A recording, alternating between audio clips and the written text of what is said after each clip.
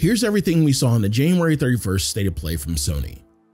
The State of Play began with Arrowhead Game Studios showing a trailer for Helldivers 2, releasing on February 8th, 2024. Next, Shift Up Corporation from South Korea gave us a mini deep dive into their upcoming action-adventure title, Stellar Blade, which will be released on April 26, 2024. Sega gave us a trailer for what looks to be an expansion to Sonic Generations that will include Shadow the Hedgehog titled Sonic Cross Shadow Generations, slated for an autumn 2024 release. Hoyoverse, looking to get more of your gacha money, showed off a brief trailer for Zenless Zone Zero, currently in development for PS5. Square Enix showed off a Season 1 preview of Foam Stars, the 4v4 party shooter coming to PlayStation 4 and PlayStation 5, released in February 6, 2024. Mint Rocket and Nexon gave us a trailer for the PlayStation 5 port of Dave the Diver, coming in April 2024 with the Godzilla DLC following up in May.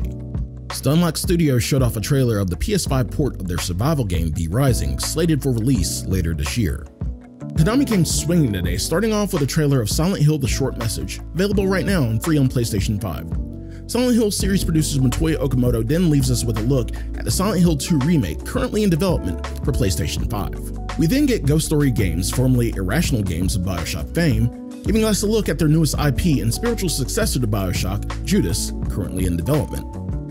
The State of Play then shifts to highlight a couple of VR titles, first showing Metro Awakening VR from Vertigo Games in collaboration with Deep Silver coming in 2024, and Legendary Tales, a VR action RPG from Urban Wolf Games releasing February 8th, 2024. Capcom gave us another trailer for Dragon's Dogma 2 showing off two new vocations, the Warfarer and Dragon's Plague, releasing on March 22nd, 2024. Koei Tecmo followed up with a mini deep dive into their upcoming title Rise of the Ronin, with a release of March 22nd as well. Good luck with your choices there, gamers. Ballistic Moon showed off a trailer of an updated port for Until Dawn, releasing on PS5 and PC later this year.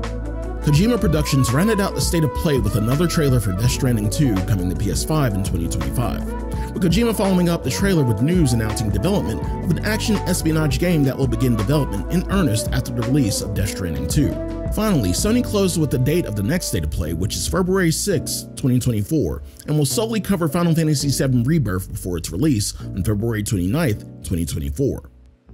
Be sure to like and subscribe and leave a comment down below letting me know if any games caught your attention, and I'll see you in the next video.